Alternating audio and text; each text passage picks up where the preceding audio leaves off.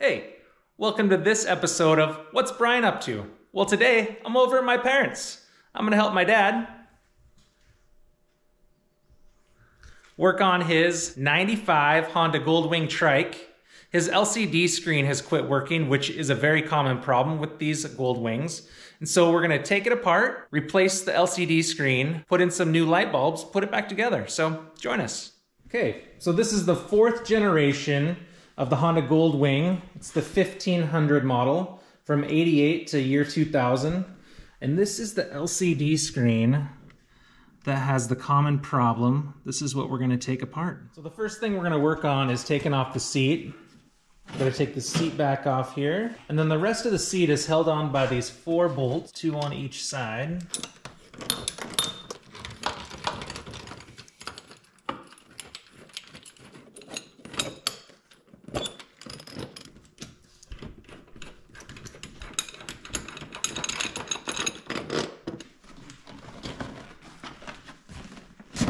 And once the seat's off, we're gonna go ahead and take off these acorn nuts. 10 millimeter.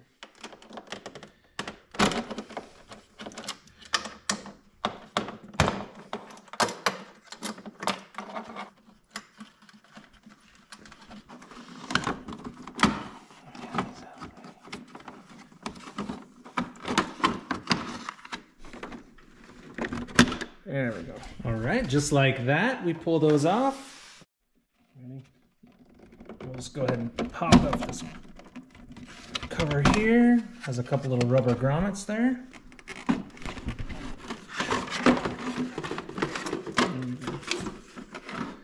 Next, we're going to go ahead and take out both side boxes. There's 4 Phillips head screws. And we take off this other side. 4 screws again. Okay, now we have taken out the pockets here. The next we're going to work on removing the mirrors. This rubber that we're able to pull off, and there should be screws underneath there. So when removing the mirrors, I recommend keeping the bottom screws in and then pushing the mirror forward so you can reach this top one, and then taking the bottom screws out.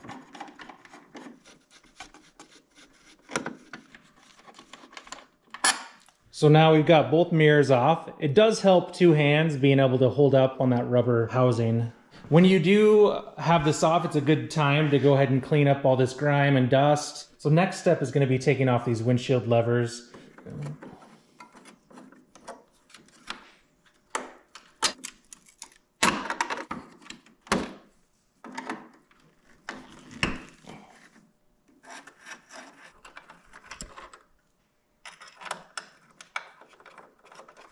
And then again, repeat for the left side.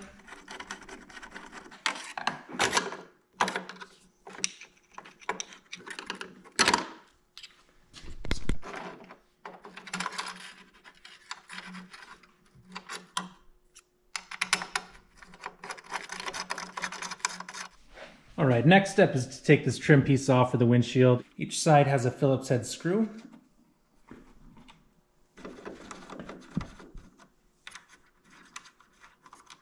Once you have that pulled out, then you tilt it forward, slide it to the right, and it pops right off. Once you have that off, the next step is to take the windshield off. And the windshield has 5 of these screws with these metal grommets to allow the windshield to move up and down. So we use a large screwdriver, I think it's a number 3 tip, to take these off, to be careful. And notice how the grommet is not attached to the windshield, it comes off. Be careful with that.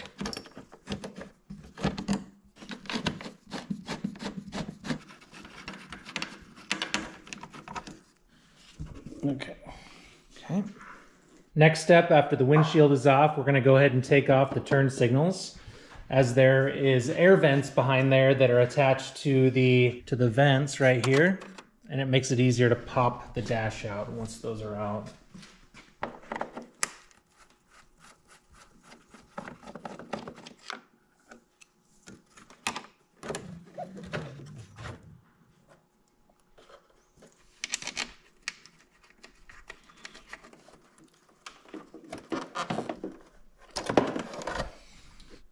So that's the little clip. All right, once you have both of those, next step is taking the headlight adjustment knob off. There's a Phillips screwdriver right there.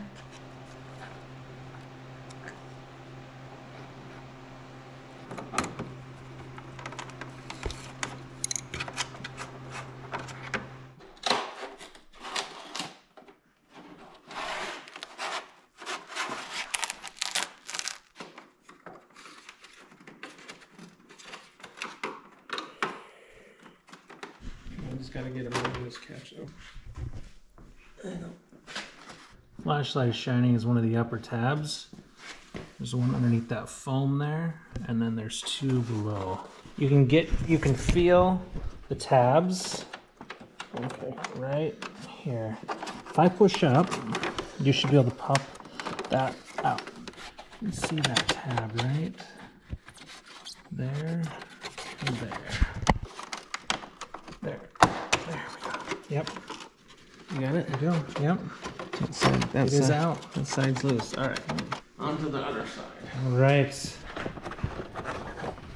Again on this side, I can feel the tabs over here. Can you feel the bottom ones? Mm-hmm.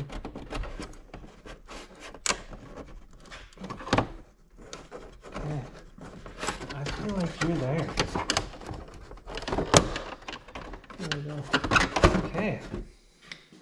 Let's go ahead and pull that off of there. Beautiful. All right, next step is to take out this instrument cluster. There's 4 screws. 1, 2, and the same 2 on the other side.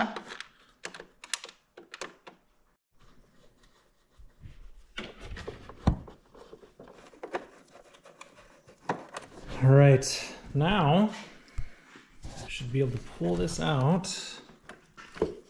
And then it's going to be held in still by the speedometer cable, likely, and some wires. Speedometer cable's right there. There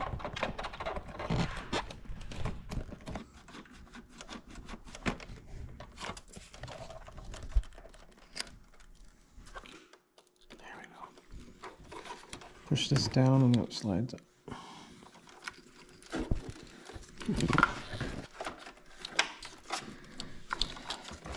This one must be similar. I think it is. Yep, it is. Same. Push the tab down and. Okay, there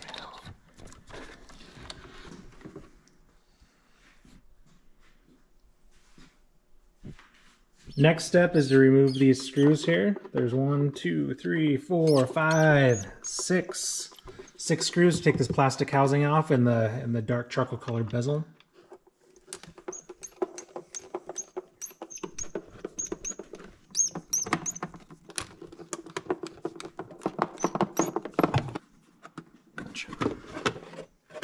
Just slides right off.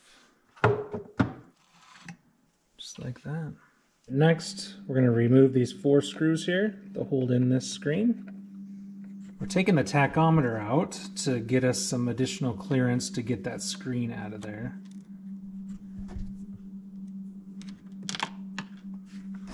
That should just flip forward.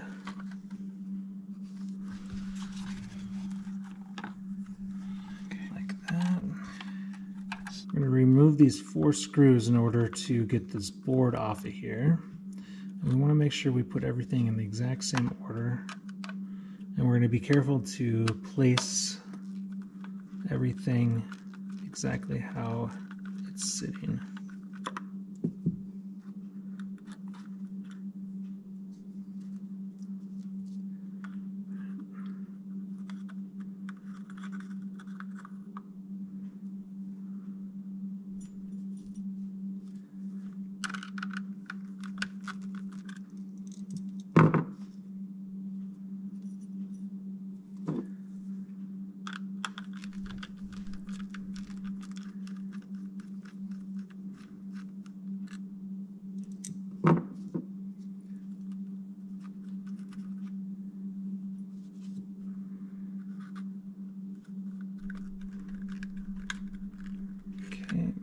Now we have that apart. We just need to set these aside. There's this plastic cover here that slides out. Should get out of that.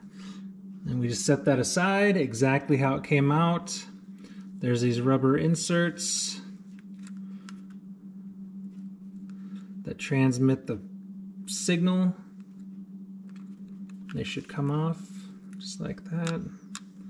Set that to the side. Just like that. The blue backer. And then this is the faulty LCD screen. You can see how it's messed up.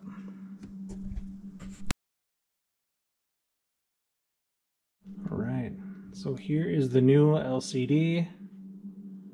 And there's a protective film. On each of the LCD screens, there's this little notch right at the top. And there's a little notch right in the housing here. And also you can see that there's a step between this side and this side. This side is a little bit wider, this side's narrower, and you can see it. And you'll want, that's where those little rubber inserts, and you'll want the longer, wider piece to go down into the housing, make sure that notch is there. Then we just got to take off some protective film.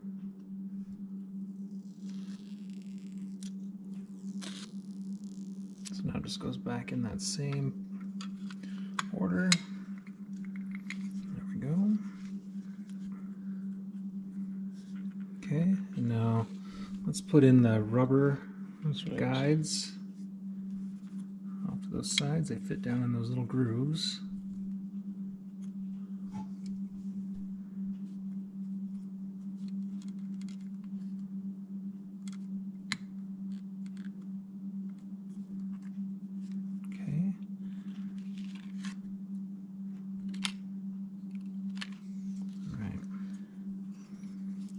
Fits down in between everything.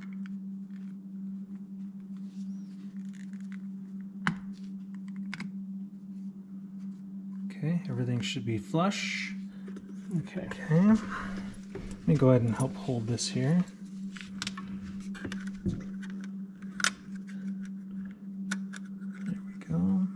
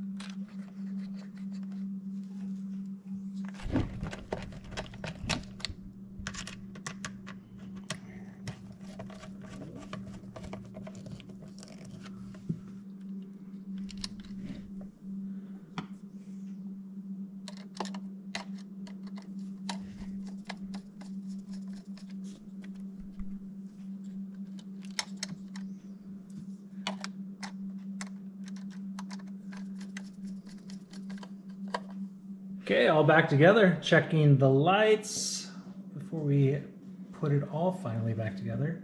The LED screen is working.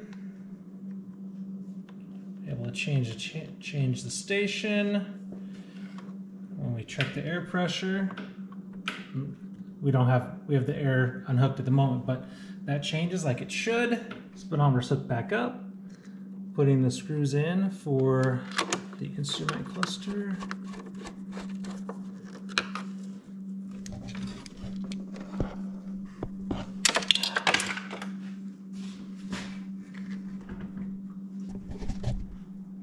we'll need to find that screw. Hey, we found our other screw that we dropped. You know how we did it? By taking the side of the bike apart after watching some videos on how to do that. Here we go. But we found our screw. So, all right. This piece back on.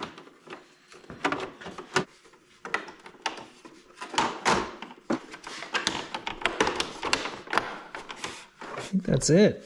Did you get that vent popped in? It's all popped in there. Looking good. There. There we go. I gotta get this back. Okay.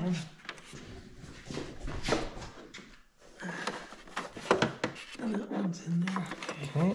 While we had this all apart, the bright lights were not working, and so we discovered that the bulbs were burned out, and so we have picked up some new bulbs, and now we're taking the headlight assembly out. There's 2 bolts here, one here, and then there's 2 screws to pull this chrome piece off, and another 2 bolts right underneath here, 10 millimeter, all 4 of them. And then this comes out, there's 1 plug behind there, and then we can insert the bulbs in.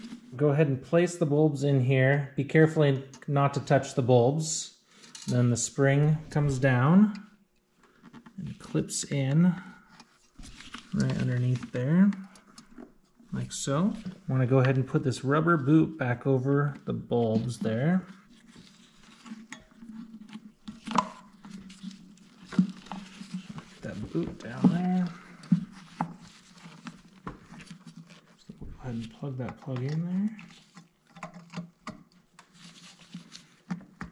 So we're going to put this back together. We've got to re-plug in our plug here. And push the headlight back into place. Gotta make sure these washers are on. Right here. That comes out. Make sure those little washer spacers are in there. One on each side on the bottom.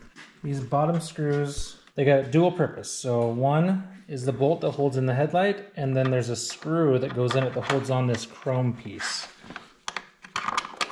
And the upper piece, this is the part that holds the chrome trim on.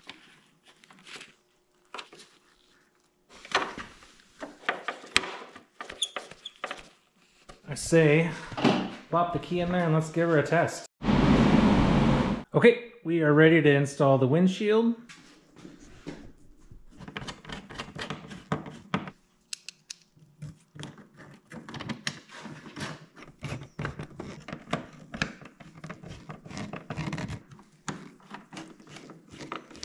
So when we started putting this back together and tightening down these bolts, the grommets were, I don't know if it's aftermarket or if this windshield is thicker or something, but when they were tightened down, there was no movement.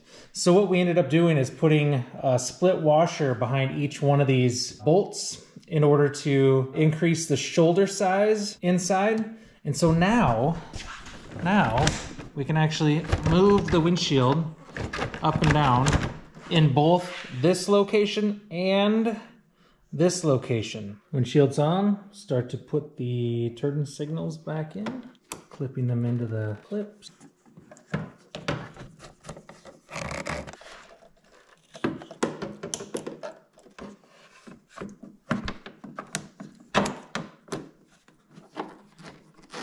We'll go ahead and put back on this piece here.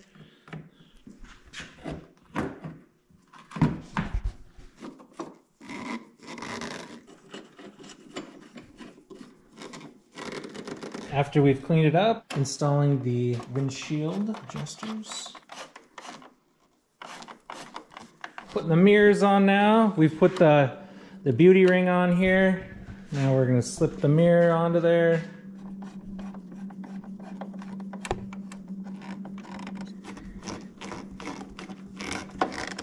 Then we tilt the mirror forward, and then you go through the rubber there. Put all the rubber back in place.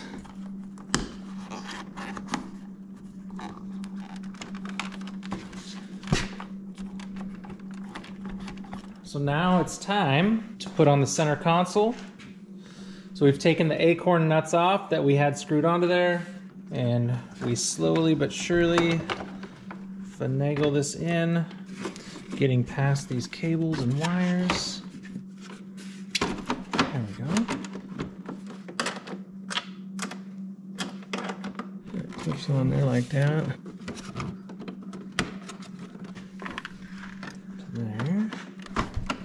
And there. Right there. Yep. Goes there.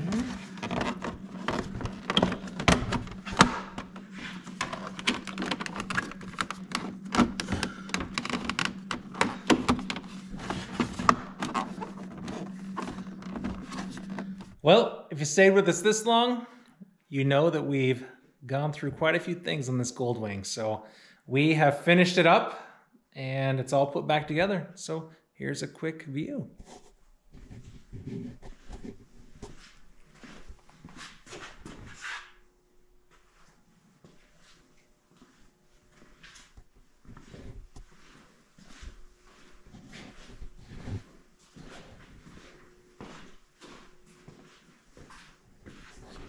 Turn that key on. Everything lights up. All new light bulbs in here. New LCD screen. Looking great. New headlights. Really enjoyed this project. All right. Thanks for sticking with us. We'll see you next time.